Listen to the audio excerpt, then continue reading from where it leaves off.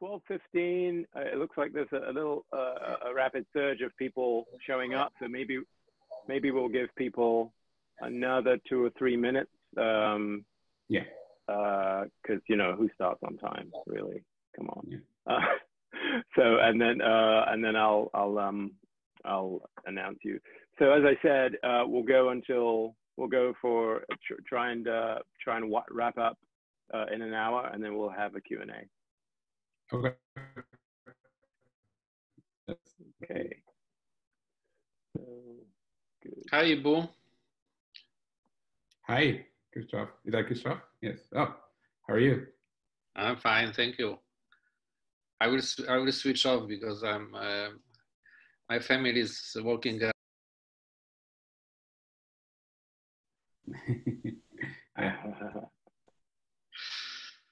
How are things?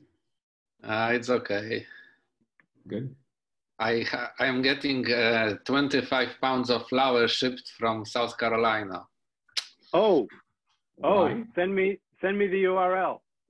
I will send you. Yeah, it took 3 weeks though. I've been trying to find flour for a long time. Yeah, I know. Luckily, I always, because I bake regularly anyway. I had quite a backlog, but I'm running dangerously low. So yeah, good. I need. Okay. That's quite a bit.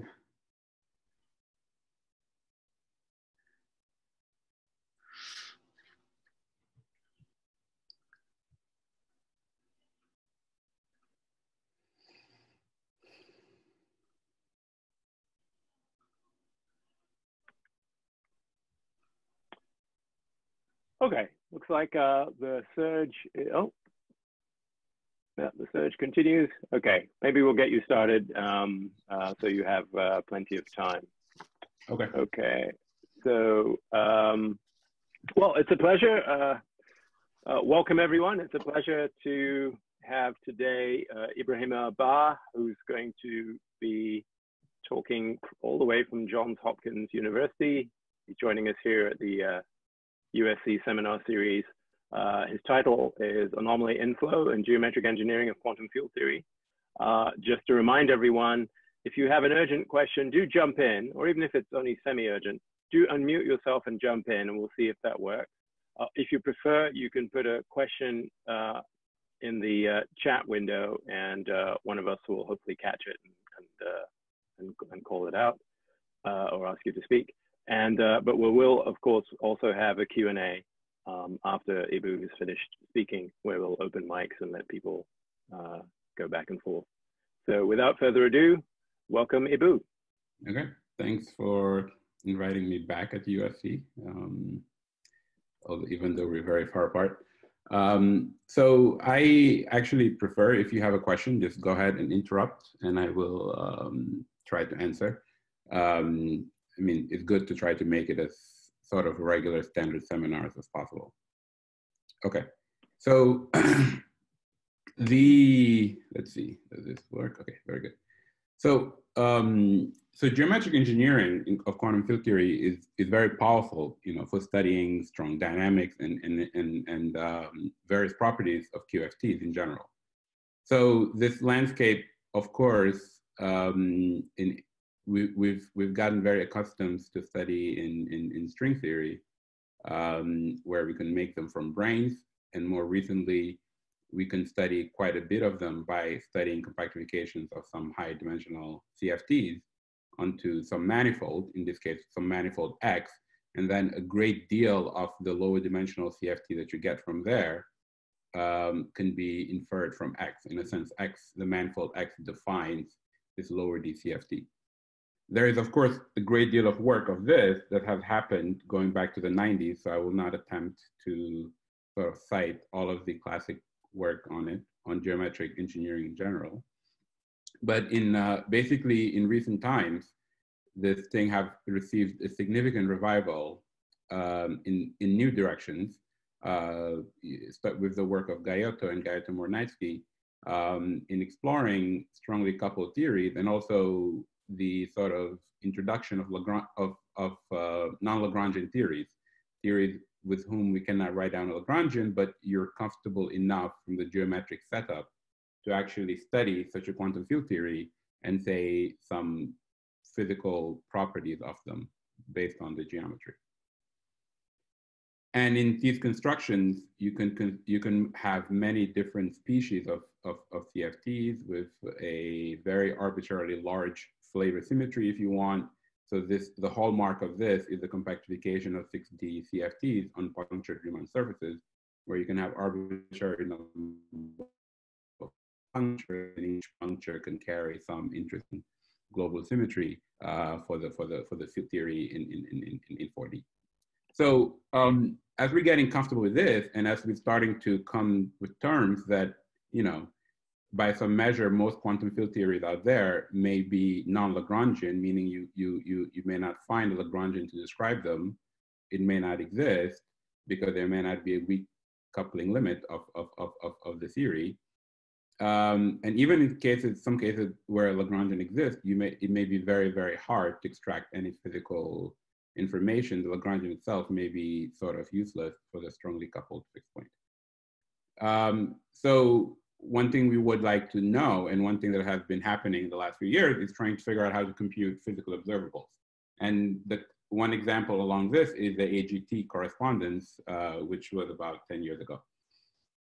So in this talk, the sort of a thing that I want to focus on is how to compute 't Hooft anomalies for CFTs that you obtain from a geometric construction, from some string theory type construction, or just from some geometry in general. So this is going to be the main subject of the talk today.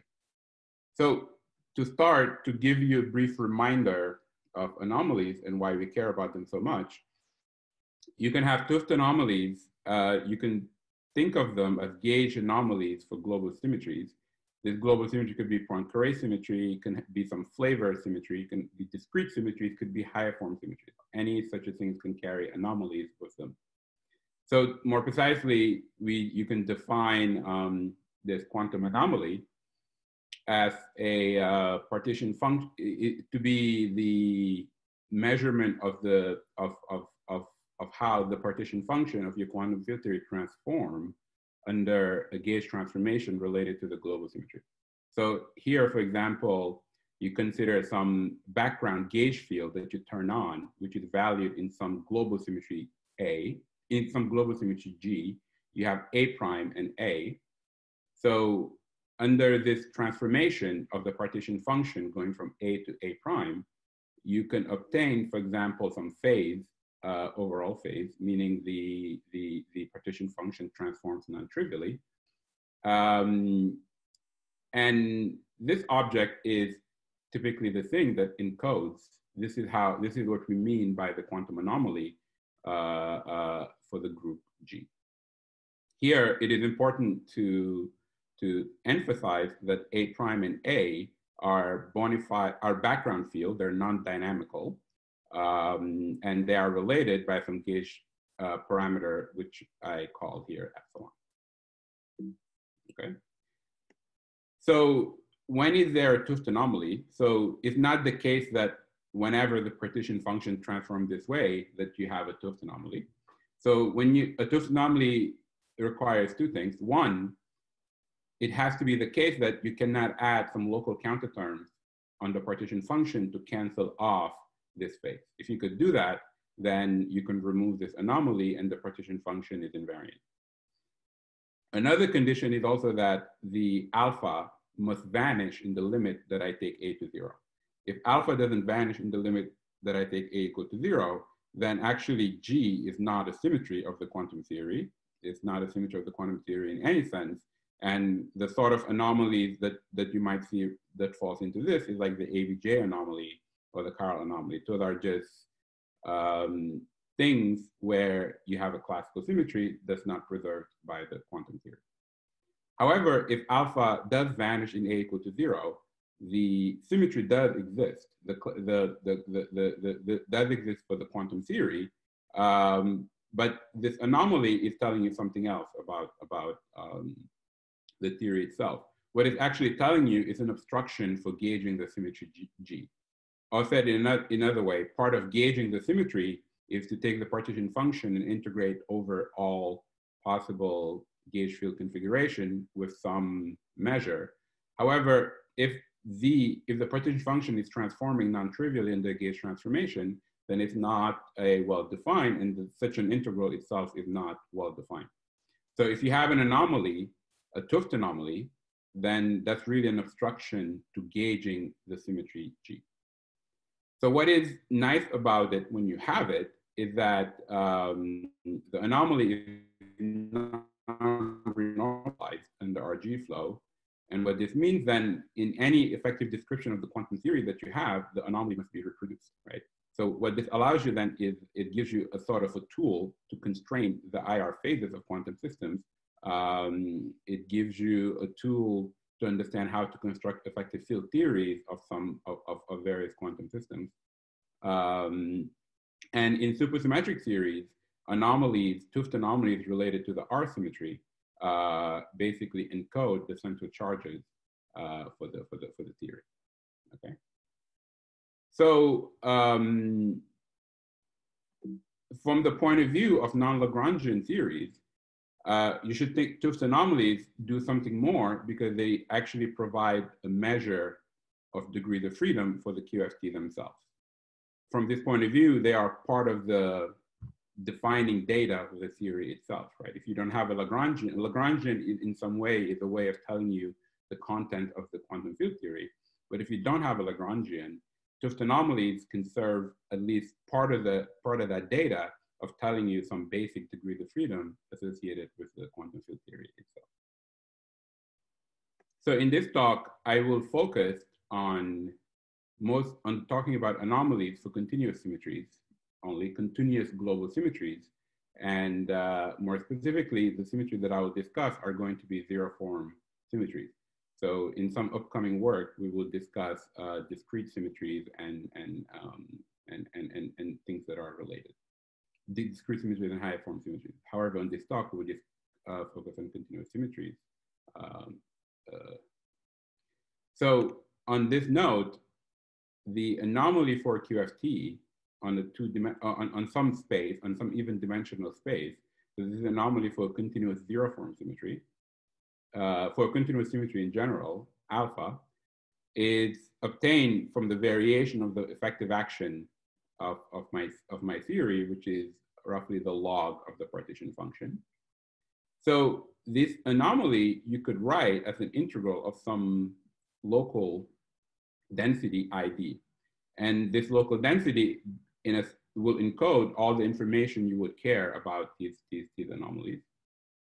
So this local density satisfies very specific conditions. So there are the Wess-Zumino consistency conditions, which is the condition that's related to the Frobenius algebra for the group when acted on the effective action, that tells you that the anomaly satisfies descent relation, meaning that its derivative is obtained by looking at a variation of some form in one dimension higher. And that form in one dimension higher could be obtained as from some antiderivative of another form in one dimension even higher. So I is usually a Chern-Simons form, which lives on some space and which is one dimension higher from the M2D dimensions. And the idea is that the space where your quantum field theory lives is a boundary to this odd dimensional space-time. And the idea is you take the quantum field theory and the action of the group, and you extend it onto this larger space. And when it extends on that larger space, then the gauge group behaves more of, the global symmetry can actually be gauged. And the anomaly could be understood as coming from the anomaly of the bulk theory, and we will discuss that more in a little bit more cleanly. But the point is that if you solve the Wess-Zumino consistency conditions, you find that there is this Chern-Simons form that encodes the anomaly in this way here,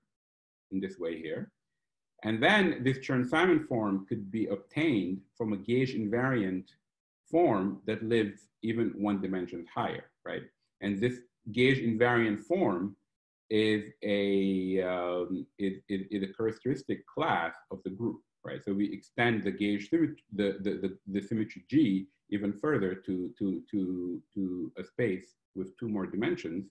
And there you can construct this object I, which is what we typically call the anomaly polynomial. So this anomaly polynomial itself, it depends on the curvatures of the background fields in M2D plus 2. So to give a more precise picture of what this thing does, so in 4D, for example, the I6, this would be a 6-dimensional polynomial, and it's a polynomial in the curvatures for the group, gauge group G, and the coefficients that sits up front, these coefficients are exactly what we would get, what we call the Tooth anomalies that we would compute in a perturbative theory with a triangle diagram. So something that we all used to in quantum field theory is that you look at such a triangle diagram where you have chiral fermions running in the loop, and such a diagram will compute for you gauge anomalies associated to a bunch of groups, a bunch of gauge groups that you have here. So the coefficient, so those coefficients are exactly these coefficients Aij that sits in this anomaly polynomial. Right? So I6 is this geometric object, and the coefficients are what we would typically call the anomaly polynomial. Notice that these anomaly polynomials, of course, they're defined independently from this perturbative sort of a description. So they exist on their own right and could be discussed for any quantum field theory in any regime of the coupling. This thing is something that makes sense to discuss and to talk about. Okay. So moving on now, the outline of this talk, I will discuss some aspects of anomalies of CFTs in M theory and how we construct our inflow machine. And then I will discuss, then I'll do 2 sets of examples, M5 branes at orbifold and M5 branes at Riemann surface at D2 orbifolds. So this first one is going to be a 6D theory, and this second one is going to be a 4D theory. And there are very interesting physical information that can be extracted and that could be learned. And I will end with a discussion of anomalies of CFTs in type 2B. Okay, so before we proceed, are there any questions from those introductory slides?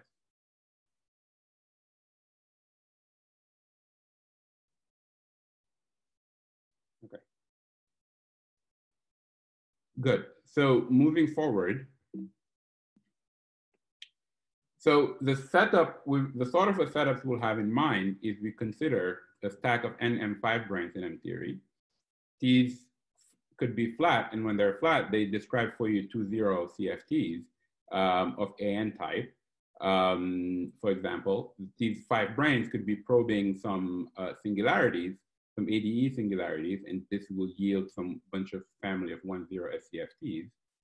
I can take the branes and also wrap them on various curved manifolds X. For example, CFTs in 4D could be obtained by wrapping 5 branes on some 2-dimensional spaces and so on. So we have in mind the collection of all such things that one could do in M theory with 5 branes to construct quantum field theories in various dimensions. And since we're talking about M5 branes, so what happens in M theory is in presence of these branes, the 4-form flux receives a source, right? So D of G4 is n times delta, where delta localizes on the world volume of the branes, and n here is just the number of branes. So it is useful to split your M theory background into some radial coordinate and then some M10, some 10D space. So at the origin of this radial coordinate, you have the branes that are sitting there, and at the origin there, you have a sort of tubular neighborhood of the brane with a boundary, and the boundary of that tubular neighborhood is precisely this M10 here. So what are the properties of this M10? locally, it splits into W2D, which would be the world volume of whatever quantum field theory that I care about. So what we mean here, this is an external non-compact space-time where you can have some quantum field theory that live there, that originate from the 5 branes.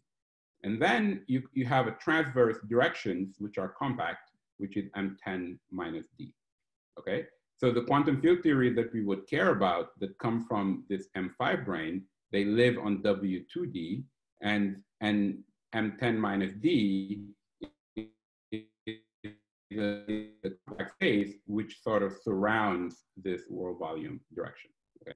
So locally, this M10 minus 2D is a fibration, is a product of M4 and some compact space X6 minus D. So what is the role of these things?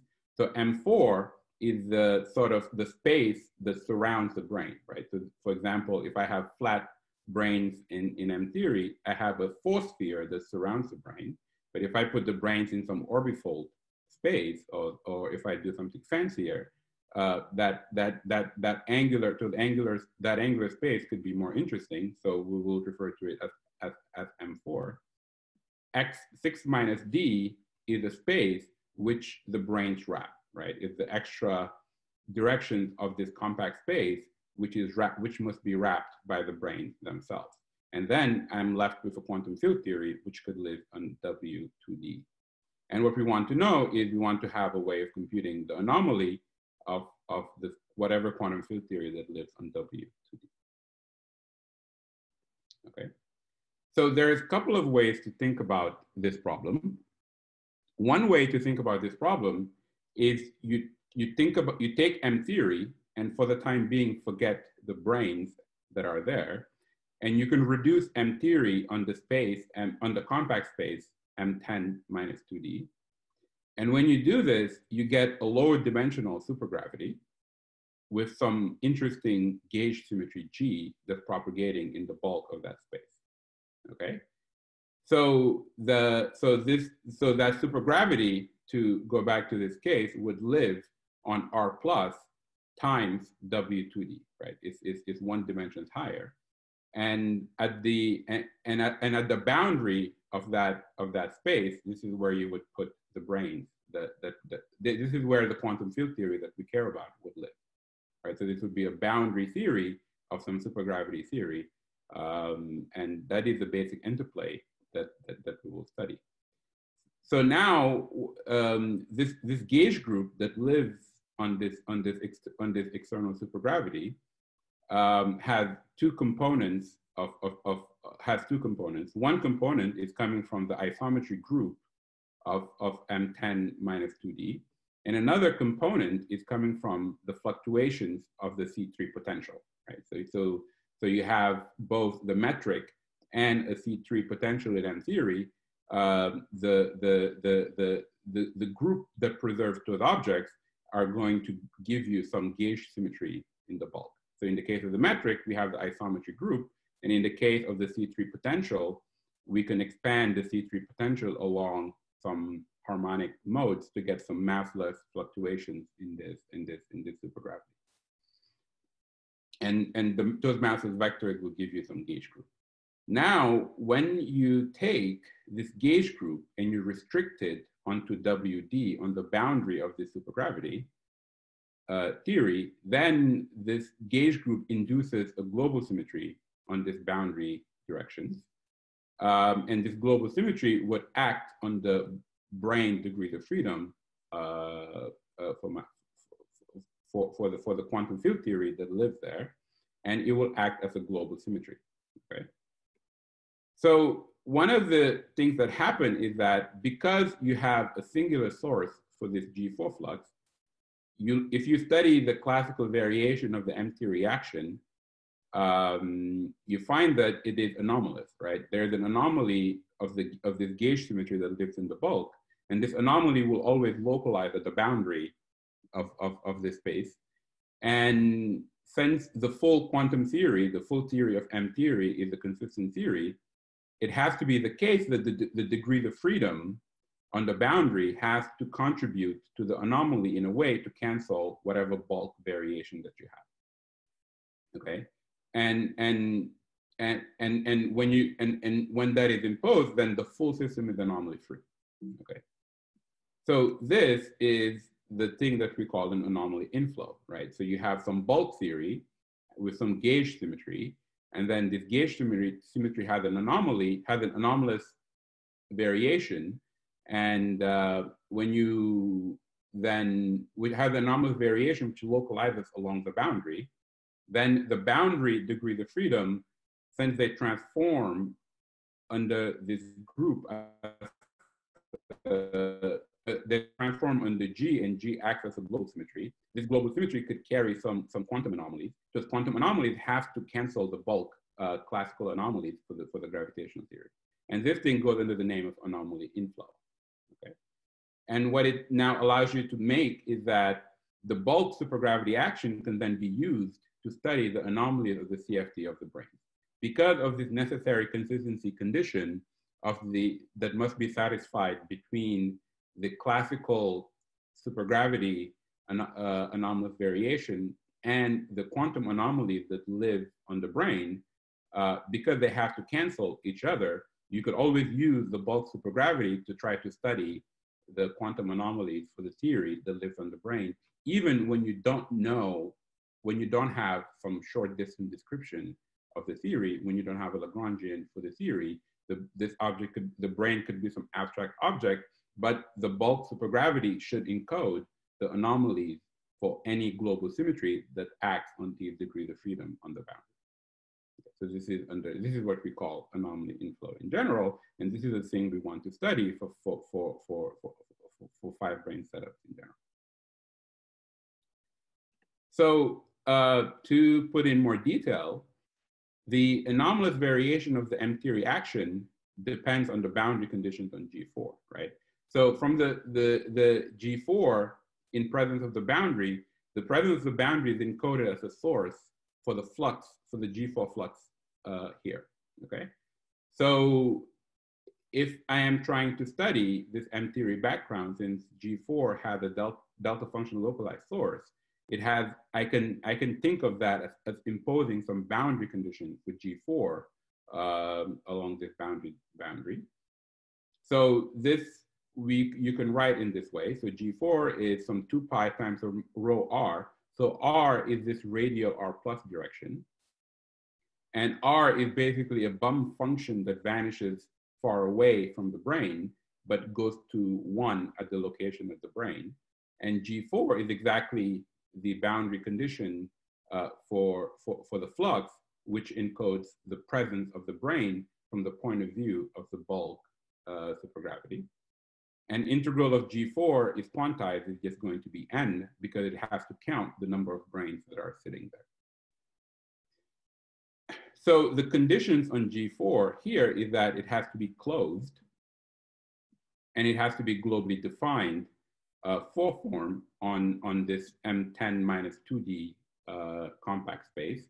That's a necessary condition to have a well-defined both variation principle and a well-defined boundary condition for the flux.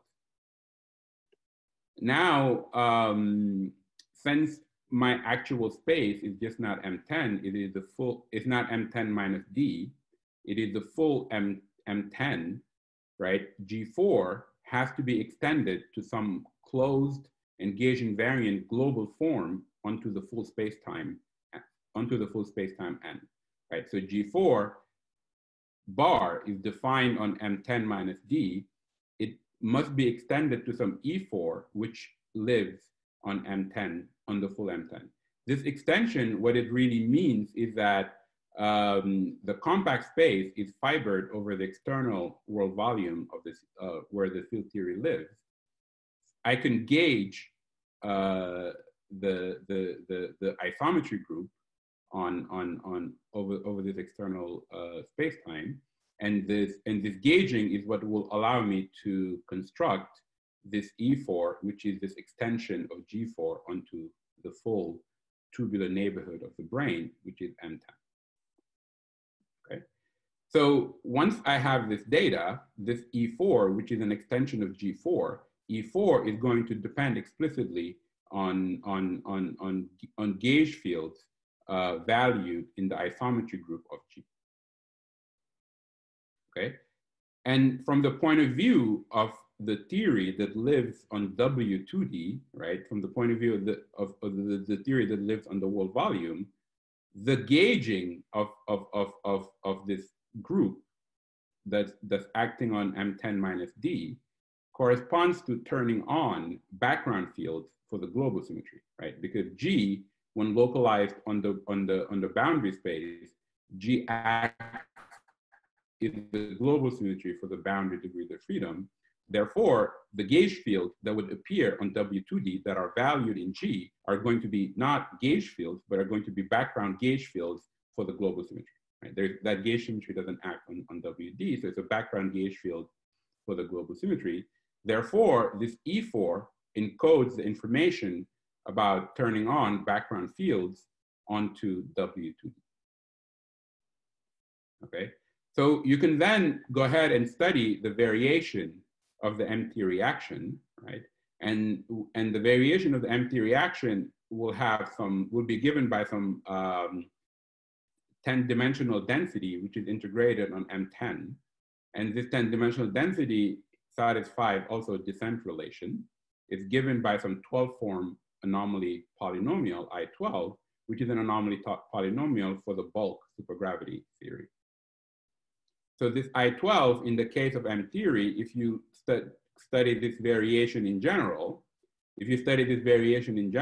I12 is always given by this form over here, right? It's a cubic in E4, and it has an extra term X8, where X8 is given in terms of Pontryagin classes for the tangent bundle of the M theory background. And the instruction is to take this, to decompose the tangent bundle along here, and then you can compute X8 for this.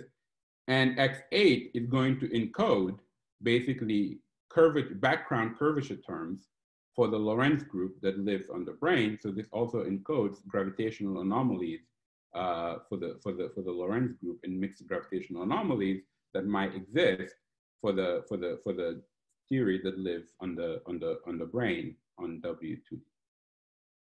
Okay. So once you have this data, so once you use the boundary condition of the flux to construct E4, right? Then you can construct this form I12, and once you have I12 to compute the anomaly for the field theory, you integrate I12 onto the compact space. If you integrate the M theory anomaly polynomial on the compact space, you get exactly an anomaly polynomial that can describe the anomaly for quantum field theory that lives on M2 minus D via the descent procedure. So this I inflow that we compute here is going to be I inflow plus the anomaly for the QFT that lives on the world volume of the branes, on the extended world volume of the branes, plus some other decoupled modes. These could be free fields. For example, it could be the center mass mode of the branes. All of these things have to add up to 0 because the full system is anomaly free. The full supergravity theory, including the brane, must be anomaly free. So all of these three terms have to add up to be 0 when written as a function of the gauge field. So in the bulk, the gauge field that you write are actually gauge fields for the gauge symmetry. In the boundary, the dependence of I on the gauge field is a dependence on the background fields. You think of the gauge field there as some background fields. And also in the I decoupling, you think of the gauge field as some background fields for some decoupled modes, right? In the case of a 5-brane, this decoupled mode could be, for example, the center mass mode of my full system. So this is a sort of general prescription of how anomaly inflow in M theory allows you to compute the anomaly for QFT that lives on some brane, which can wrap some space, some compact space, and which could have any arbitrary configuration that you might care about. Okay. So to give a brief example, if you consider flat branes in 6 dimensions, in that case, you have M10, which is this tubular neighborhood around the brane. You have W6, which is the wall volume directions of the brane. And then you have F4, which is the round force sphere, which surrounds the brane.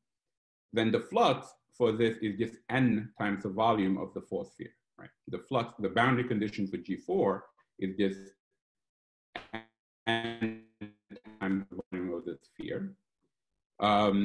The bulk gauge symmetry that gets imprinted onto the brane is, in addition to the Lorentz symmetry that's there, is the SO5, which is the SO5R symmetry of S4, which is the gauge symmetry in the bulk supergravity, but it imprints on the brane as a global symmetry, and this global symmetry is precisely the R symmetry of the 2-0 theory. So you can consider now the extension of G4 onto the full M10 space. So we do this by gauging the SO5 symmetry. So here we write the volume of the sphere in the embedding coordinates y, and we can gauge the SO5 by just turning on some SO5 connections, which is over here, AAB. And FAB is the field strength associated to this, of these connections themselves. The parameters alpha 1 and alpha 2 are fixed by imposing that E4 is closed in the full space M10, okay? So once you now have this, you have a good candidate for E4, you have a construction of E4, then you can proceed and compute I12. And then when you compute I12, you can integrate it on the sphere. And when you do this, you precisely get the anomaly polynomial for the 2-0 theory with a decoupled free tensor. So this is the famous computation of Fried, Harvey, and Moore and Minassian, where they computed the anomaly of the 2-0 theory on the brane without knowing anything about it. And this is also the construction that shows that the brane degrees of freedom have to scale as n cubed. Okay. So we will. So in general, how do we construct E4? So in general, if let's say the brane could be doing some fancy thing along some boundary. Moreover, the branes could be sitting on, let's say, some orbifold fixed points, which can then make the space M10 minus D much more interesting. And G4 in general has to be expanded along some force cycles on M10 minus D, right? G4 is given by picking a class, by picking some class onto the cohomology group of M10 minus D, right? So if we pick a basis of closed and global forms, V lambda, then G4 is going to be an expansion along V lambda with the index lambda, where lambda goes from 1 to the dimension of the cohomology group. Okay, go ahead. In the previous calculation, previous page, the function rho, the distribution of the, in this case, 5 branes, did it play no role? It plays no role. So it's a bump function, which you can think of it in, one way you can think of this is the sort of smoothing out of the singularities. Yeah. And one way you can think of this is that the role of this bump function is to just sort of pick out the data that's associated to the branes themselves, right? You can see as a flux, rho G4, if you think of that as a flux, looks actually singular on this tubular neighborhood because rho goes to 1, and all of these subdominant terms are regular, which are not going to be important. So the bump function just serves to localize your variation onto the brane. Suppose onto then, the location where the branes would be. agree. Yeah. Suppose then that I decide not to localize it, so make rho a constant function of rho, or put it in a place where we know the brane is not, so very far away from the position of the brane. Yeah. Right? So from that point of view, the variation, the M theory action is not anomalous, so it should be 0. So that's what you happen. The point is really is that this whole procedure of adding a bump function and having this function rho is a sort of regularization of the flux, so that you can make sense of the M theory action in this region, right? Okay. So because G4 has this singular source, you want to have a well-defined variation principle. Okay. But it's hard to compute, to do that variation if G4 is basically blowing up. Right. Okay. Thank you. So the goal of all of this is to sort of regulate the behavior of the action in that region, so that you can actually extract the anomaly in a consistent way. Thank you. Good. So good. So in general, the property. So how do we think about E4 in general? So we think about that if you pick some M10 minus 2D space, which is the angular, which is the space that surrounds the space where the field theory lives, then G4 is given by some class, by some choice of a class in the cohomology group, right? So we can expand it in this way. Then what you have to do is you have to extend, so then E4 is an extension of G4 onto the full space. Since that extension involves first gauging all of these, picking a representative of these forms, of these closed form, V sigma, you can pick a representative, and then this representative is acted up, is going to depend non-trivially on the internal space. And when I gauge the isometry, it's going to become something else, something more interesting, and it's no longer going to be closed. And because it's no longer closed, I have to add additional term to correct it. So to make this more explicit, if we go back to E4 over here, so it's clear that if I set the connection to 0, then this term here, if I set the connection A to 0, then this term is just the volume of the sphere in embedding coordinate, and it is going to be closed. But once I gauge it by adding now the gauge field A, right, then the volume form, although it's now gauge invariant under the action of the SO5, is no longer going to be closed. And the role of adding these connection terms is precisely the role of those from this point of view is to give you an E4 which is closed and gauge invariant and globally defined, okay? So when we want to consider the generic case, we pick a G4, which is some boundary condition, which corresponds to picking an element, picking a class in the cohomology group. Then what you want to do is find a representative for each one of these class, a closed representative for each one of these class, and then you gauge the isometry on that. And when you gauge it, you get this new form here, VG, which is no longer closed. But in order to make it closed, I can add terms that are linear in the curvature of the gauge fields and terms that are quadratic in the curvature of the gauge field, and then impose that DE4 is all closed. However, there are also additional terms that you can add to E4 over here, which is that because M10 is a more interesting space, you can have two forms. The homology group, the cohomology group for two forms is also non-trivial. You could also enhance E4 with some closed two forms, omega alpha, in some basis alpha, and then those also have to be gauged. So the first these FIs are background, are curvature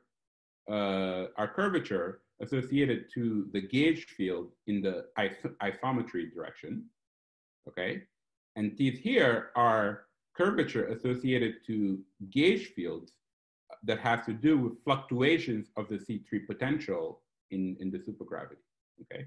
So whenever you have a C3 potential, then you expand it along a harmonic mode, you get some U1 in the bulk, that those U1s have field strengths, and this second term precisely picks out those guys there, right? So the first term has to do with the four forms and is related, and you have the curvatures for the isometries appearing, okay?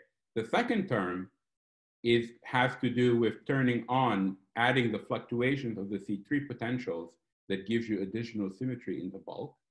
But since I have to gauge those forms, also, you see that you get additional terms, which is F alpha, which is a U1 symmetry that does not have to do with the isometry, times the curvature of some isometry generator, okay? So as we say here, omega alpha are closed and global defined forms, and those also have some gauging in order to make it closed in the full space. And the condition that basically E4 is closed is equivalent to this thing. So these forms omega I and V have to be related in this way. And the sigma, which is a scalar function, is related to omega I in this way, right? And similarly, the omega alpha harmonic, the harmonic two forms that I have here are related to the sigma alpha in this way, okay? So this is basically how you would construct an E4 given some boundary condition and given the full homology group, the cohomology group of the space M10 minus D, okay? Again, to reiterate, Fi's are curvature terms for the isometry directions, and F alpha are curvature terms for U1s that come from fluctuations of the C3 potential. And altogether, they give you all curvature terms for the full gauge, for the full global symmetry that's acting on the field theory in the boundary. So these latter condition here can be summarized by saying that E4 is given, is a class in the G equivariant cohomology of M10 minus D, right? Because you can see E4 in a sense is the sum of polyforms in the compact space. It turns out that if you look at, for example, this equation, there's all sorts of ambiguities that can appear, meaning you can shift omega I, you can shift the sigmas, and all of those things actually wash out in the anomaly computation. And the statement is that actually E4 only depends on the class, on the choice of a class in the G equivariant cohomology of M10 minus D. So once you pick a class in an equivariant class in M10 minus D, then this specifies a specific theory, quantum field theory in your system. Okay. Any questions about this? So let me ask you. In the particular case of the M5 branes and the internal space being the sphere, how many choices do I have? I'm asking this from the ignorance of what G equivariant cohomology is. So in that choice, in there, you just have a sphere, the cohomology group. There is a full cycle, which is the volume of the sphere, and then there is a single harmonic scalar, which is just a constant, right? So that's actually boring. So there, the full story is given here, right? So this E4 is all that you can have. There are no harmonic two forms, so you couldn't get any additional symmetry from there. Good. Okay, so that is an example. But as we proceed, there'll be more interesting examples, and then you could see how this unfolds. Good. Yeah, I believe that. The symmetries coming from C3, you would call them baryonic symmetries. That's right. To make the analogy. Okay, good. That's Thank right. you. So the symmetries coming from C3s are what we typically call baryonic symmetries, which is here. And they are encoded by that one you're pointing to. Yeah. And the reason why I am reluctant to use that term here is because when I'm starting to compactify theories across dimensions, the meaning of a baryonic symmetry can be lost. Right.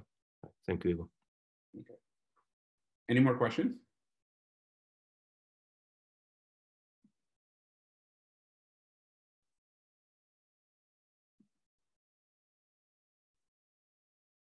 Okay, good. So there is one more set of data that needs to be given for this, which is that even after I pick a class in the a G-equivariant class, there is additional ambiguity that exists for E4, meaning I could actually shift it by an arbitrary form, gamma 4, which only lives in the external spacetime, right? I can pick a gamma 4, which lives on the external W2D.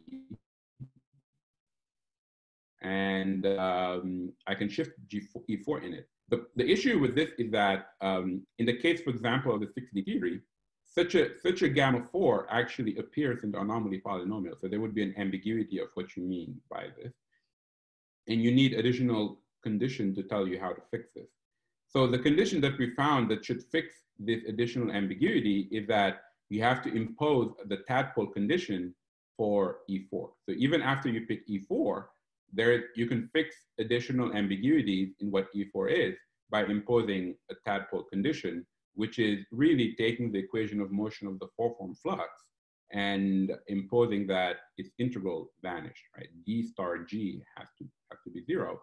So imposing the tadpole condition onto the internal space will fix these additional ambiguities, and they turn out to be quite important, as we will see in a few moments.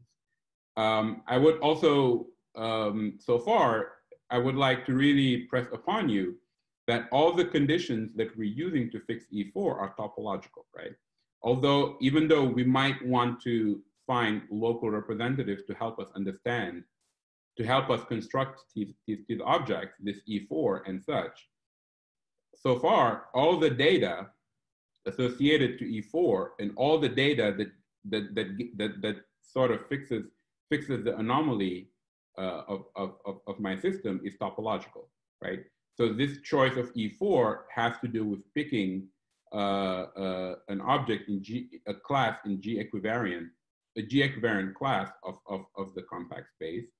This tadpole constraint is an integral over the internal space of some globally defined form. So this is also a topological constraint, right?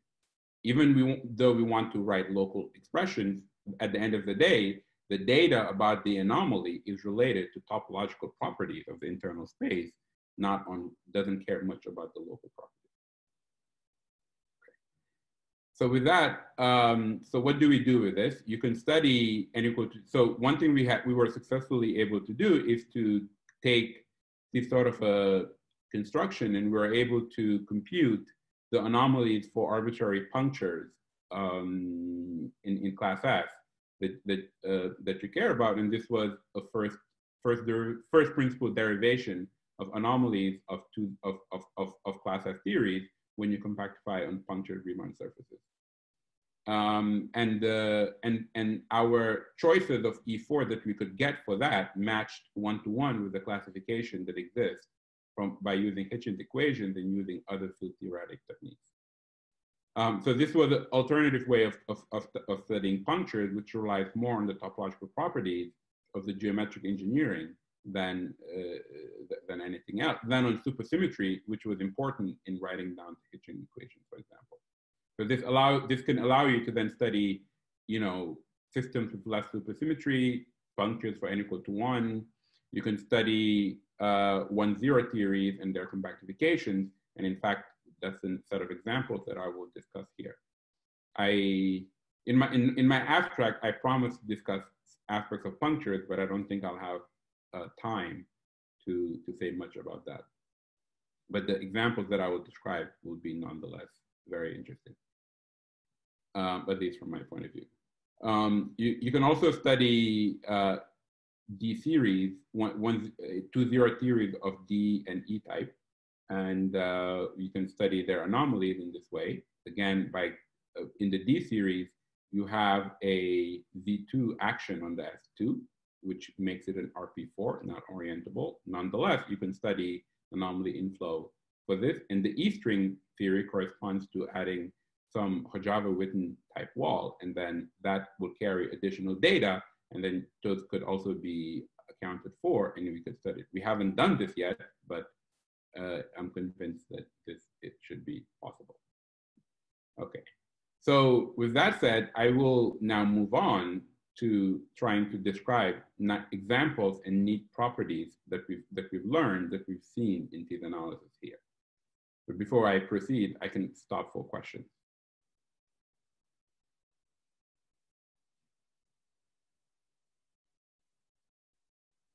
Just to let you know, Ibu, you have about 5 minutes or so. Wow, 5 minutes, oh my God. Let's make it 10 because I guess we started a little late. So is 10 workable for you? Oh, I will try to push. I will skip a few stuff. Okay. Well, you know, depending upon questions, we can stretch things a little bit, but just keep that in mind. Okay, good. Carry on. Okay, so first, to briefly tell you about 5 branes at orbifold. So if you have an M theory so we want to consider 5 branes probing some R5 mod gamma orbifold fixed point. So this was studied long ago by Ken and a few others. So in this case, the F4 gets replaced by F4 mod gamma. And the story about this is that the orbifold action on the sphere will have 2 fixed points at the north and the south pole. So if gamma is of D type, the orbifold preserves the SU2 of a subgroup of the SO5, which becomes the R symmetry for the field theory. If gamma is, for example, a ZK, then actually the orbifold preserves for U1 times SU2 when K is greater than 3, and for K equal to 2, it preserves SU2 left times SU2 right. So this is a case also, you know, you also have an interesting flavor symmetry that's coming from the resolution, coming from the orbifold fixed points in the north and the south poles themselves. Okay. So this is a case, this theory, the M5 branes basically have a very large global symmetry acting on it. You have the R symmetry, then you have G gamma times G gamma from the north and the south pole fixed points. And all of these things will carry some anomaly. And these anomalies can be computed using inflow. So this was actually analyzed by these folks a few years ago. And you can, again, putting this in the context of our language, you can write an E4, which has a leading E4, which is the volume of the F4 mod gamma, and where you gauge all of the symmetries. Then you have resolution 2 cycles that are in the north and the south pole, and associated to that are harmonic, are close to forms omega here. So when we expand E4 along these omegas, we pick up field strengths F, which are background fields for the Cartan elements of the global symmetry that is coming from these orbifold fixed points. You can proceed then with this E4 and compute the anomaly by integrating over the F4 with the orbifold. This is actually also much more interesting because the S4 has these orbifold fixed points, which you can model as some ALE space. So the X8 receives interesting contributions. So you have an interesting contribution coming from the orbifolds and also interesting mixed anomaly that you get. And all of this can be computed, and it was done by two guys. However, the anomaly that you get in that case is not quite complete, because the E4 that we have has this gamma 4 ambiguity, which we noted in our paper. And this gamma 4 ambiguity, we can fix by imposing the tadpole condition. And then you get a gamma 4, which is related to the trace of the gauge fields of the global symmetry that live in the north and the south. So this actually ends up shifting the anomaly by a gamma 4 squared. It adds a correction to it due to this tadpole constraint. So in Omori and al. Paper, the correction was added by hand, and it was interpreted as the Green-Schwarz term that's associated to the decoupled center mass of the stack. In our case, in the supergravity analysis, it actually comes out, and it is due to having this tadpole constraint that must be imposed in order to set up this inflow. So more recently, of course, this term has a very nice interpretation, and it could be understood. This should be a paper that should be coming by Ken, Thomas, and Clay, which this extra term can be understood as the fact that the 2-0 theory cannot have a continuous two-form global symmetry. And the fact that you cannot have that implies this Green-Schwarz term that Omori and al. Added, which leads to this thing. In the bulk, we only see that we see this coming from the imposing this tadpole constraint. So this is a rather nice little piece of data that you can extract by doing this analysis from the supergravity setup. Okay, so I will try to proceed, and then we'll take questions in the end. So the other more interesting case that we also have studied is the case when you have a Z2, 5 branes probing a Z2 orbifold. This is the case where we can work out almost everything for the story. Okay, so for the k equal to 2, the orbifold action will preserve some SU2 left times some SU2 right, where the SU2 right becomes the R symmetry. So the branes, you know, the field theory that lives on the brane is the 1,0 CFT, and it's generically non-Lagrangian. So again, you have the fluctuation of the C3, which gives you some SU2 north and then SU2 south coming from the fixed points on the sphere. And what we will consider in doing the analysis here is we will resolve those orbifold singularities by blowing up 2 cycles in the north and the south. And when you do this, this actually breaks the SU2 R symmetry, and it breaks the SU2 north and south. So the symmetry of this system is a U1 cubed times SU2 left, where the U1 here would be like an R symmetry, and this is the flavor symmetry. Okay, so what we're interested in here is, what we're interested in is putting this whole thing on a Riemann surface to go down to 4D and study the 4D theory that you get by wrapping this 1,0 theory from the Z2 orbifold on a Riemann surface. So to make certain things more explicit, when we resolve this space, this orbifold points, we can model the space as having as being an S1 bundle over some S2 that sits on an interval. So the interval you can think of as the backbone of the original 4 sphere. The resolution of the cycle, what it suggests then is that the S1 circle will shrink at the end of the interval, closing off the space. However, the S2 doesn't shrink at the end of the interval, and the S2 at the end, the two spheres at the end of the interval corresponds to exactly the resolution 2 cycles that you get by resolving the orbifold singularity. Okay. So now you could take this whole theory and you put it on a Riemann surface, and then you want to know what the anomalies are. So you could do this in another way first. This way is to take the anomaly of the 6D10 theory that we computed before, and just take that and just integrate it over the Riemann surface. Okay, so this would be doing an anomaly matching across dimensions. You can just take that that 8-form anomaly polynomial and just integrate on the Riemann surface. So this is equivalent to anomaly matching between the 6D theory and the 4D theory. And then you get some anomaly for some 6D theory. And it turns out, so that anomaly itself is not wrong because it's anomaly matching and it cannot be wrong. But if you try to use that to compute, let's say, a central charge for the CFT, we were convinced that you get the wrong answer because we had a potential holographic dual for the 5 branes at Z2 orbifold wrapping Riemann surface. You just get the wrong answer. So what is missing?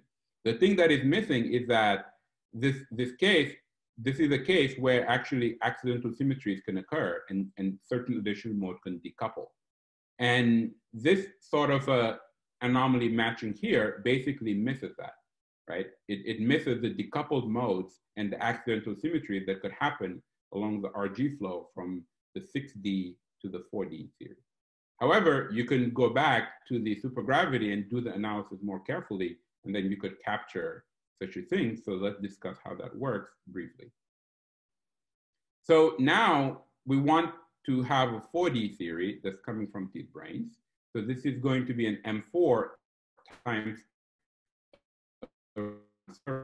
there is some 6-dimensional theory, okay? So the R symmetry circle, which is F1 psi, must be twisted over the Riemann surface with some curvature in order to preserve supersymmetry.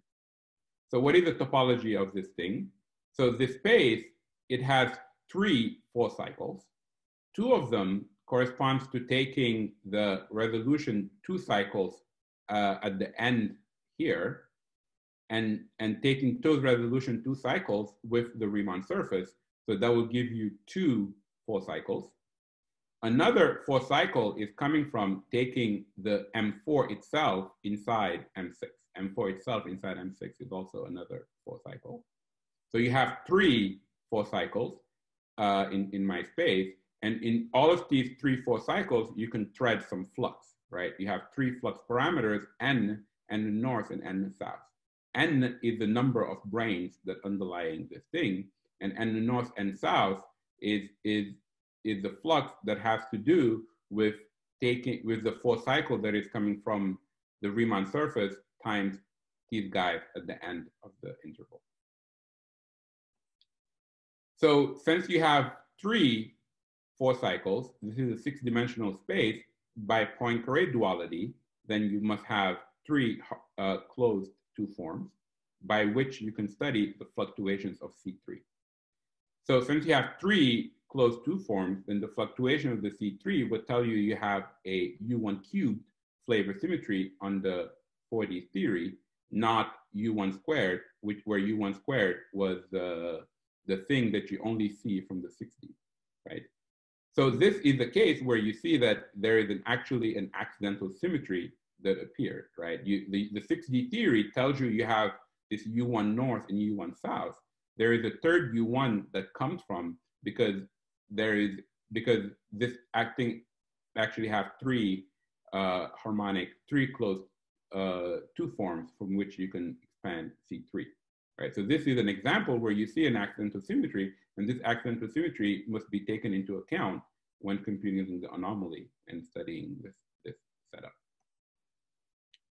But then there is also another effect that must be accounted for. If you study the reduction of the M theory onto this 6-dimensional space, what you find is that one of these fluctuations from the C3 acquire the topological mass.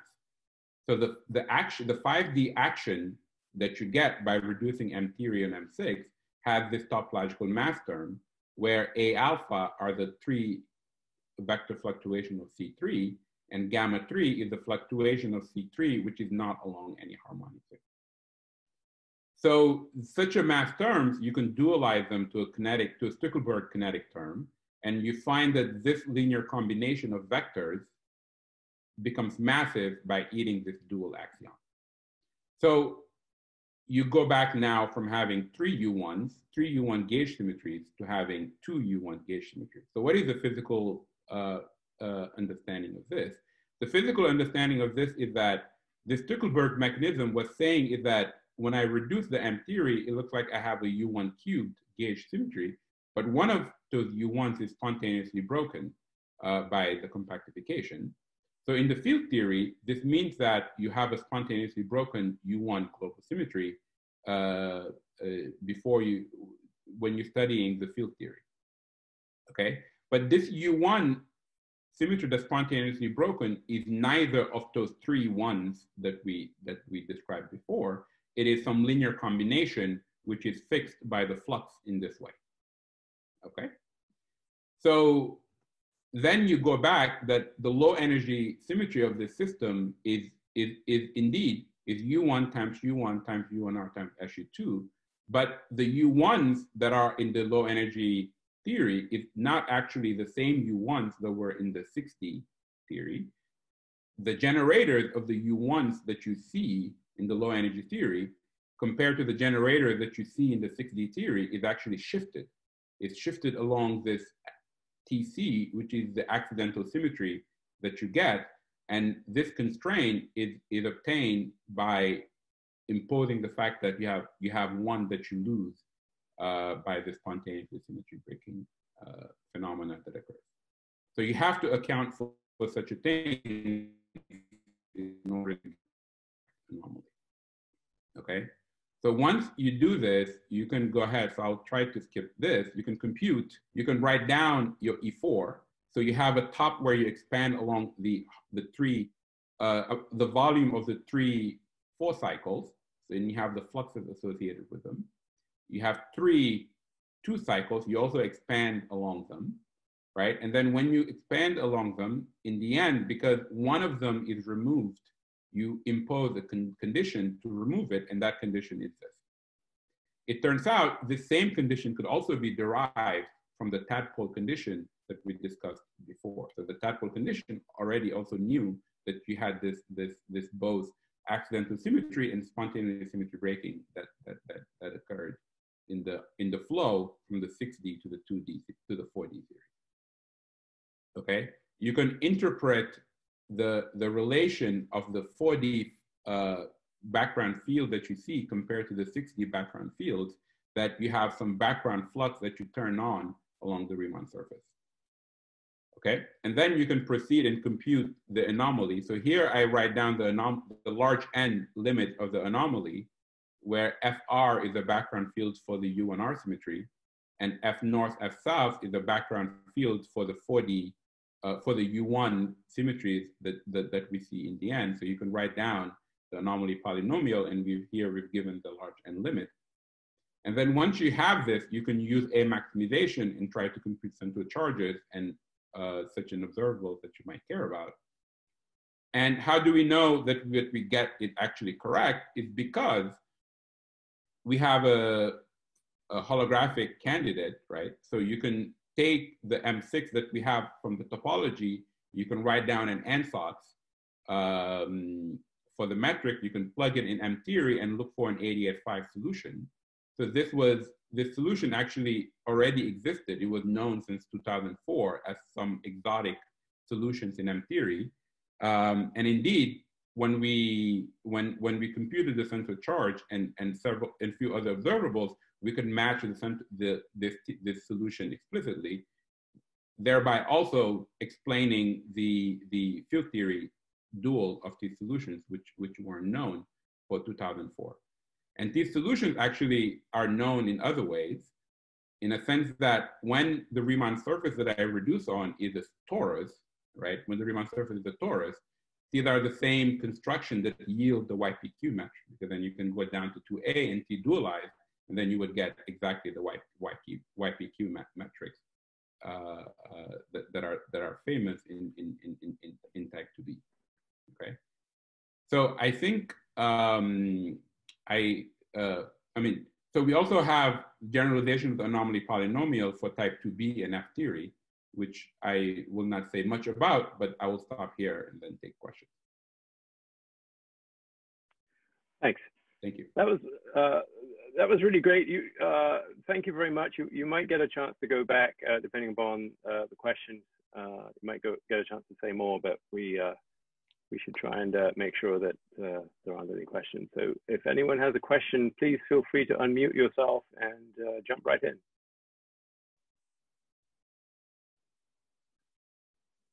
Could I ask one, Clifford? Oh, go ahead, yeah. So Ivo, in this, let's go to the last transparency you have. where you mentioned these solutions, they were some t-duality of ADS5 times YPQ. Yes.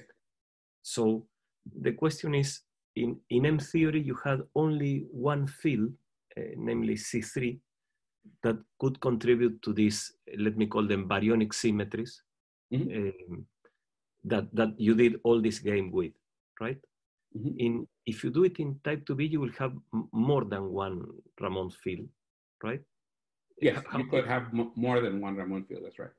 And they all will contribute to possible different baryonic symmetries. Is that the case?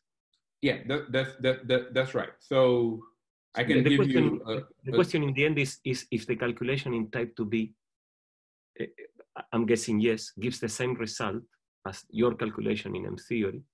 There are two things. So if in type 2B, if I have 5 branes on a torus, that's actually a quote-unquote singular solution in M theory, right? This is why you need to t-dualize to type 2B. So there, if I try to use my anomaly formula to compute the anomaly for that case, I would actually get something that makes no sense. The reason why is because the M theory setup cannot account for appropriately the additional fluctuations that come from the torus, in a sense that by the time I get to the description in type 2B, there's various modes that decouple. There are new things that came, which you can understand as having to do with the t-duality. But we were able to also understand what the anomaly formula is for type 2B. So I can just show you there. So in type 2B, what you have is an 11 form, which you must integrate down, right? This 11 form has 2 main contributions, which are different. So this one is basically the NS field and the Ramon 3 field with the 5-form flux. However, the type 2B anomaly also has a new term which cannot come from the Chern-Simons term, right? So this new term, which is E5 dE5, which is written here, has its origin from the kinetic term of the 5-form flux. So in type 2B, if you try to study the variation, the kinetic term is also anomalous, and this is because the 5-form is self-dual. Okay, so this new term is going to be responsible for all of the anomaly coefficients that you cannot compute in M theory. Right? For example, if you try to compute the anomaly of n equal to 4, in M theory, you get 0. Because when you try to take the 6D anomaly polynomial integrated on the torus, you get 0. But we know that's not the answer. Right. And the reason why it's not the answer is because the 6D theory cannot account for the full SO6R symmetry because there is an accidental enhancement that occurs. So with this anomaly formula, which we were able to find, for example, here to just give you the answer, you take E5 is effectively the 5-form flux. In n equal to 4, the boundary condition would just be the volume of the 5 sphere. But the volume of the 5 sphere, you can then gauge it over the isometry, which is the SO6 isometry. So such an object are called global angular forms. So if you take these global angular forms in odd dimensions, they actually cannot be closed. They could be gauge invariant, but they cannot be closed. So when you hit D of E5, what you actually get is the Euler density for the SO6 bundle onto the 4-dimensional spacetime. And then when you go ahead and then compute the anomaly, exactly you get E5 wedge dE5, which then gives you an n squared times C3 of SU4, or the Euler density of the SO6, correctly giving you the anomaly of n equal to 4. This is actually the first inflow computation of the anomaly of n equal to 4, even though we've been thinking about this for a very long time, right? But this is due to this new term. So indeed, so then we were able to check this for any sort of a Sasaki-Einstein construction. And there you can check that if you take an E5 coming from volume of some Sasaki-Einstein, you compute the anomaly and then you can get it correctly for all sorts of quivers. And this, so there was an old sort of really nice analysis by Benvenuti, Leo, and Yuji, where they discuss the anomalies for these guys. So this expression in I11 actually will matches those pretty nicely. For the case of their generic Sasaki-Einstein manifolds, right? That's right. That's right. And this thing does not have a counterpart in M theory, because this is coming from the kinetic term of the type 2B theory. Right. This term could be interpreted as coming from the M theory, and it is different. So if you want to compute the anomalies for things like Pilch-Warner solutions, you would need this term. Right. Could I think about T-dualizing this 11, bringing it to type 2A? So yeah, so I did discuss much type 2A, but type 2A you can get it two ways. One, there's a term where you can take the 12 polynomial and reduce it. Yeah. 2A, and then you can take the 11 polynomial and try to do some T-duality, or more precisely, go down to 9 dimensions and try to see how to go back to type 2A to get the anomaly for type 2A. Yes. Right. Thank you. Are there any other questions? Don't be shy.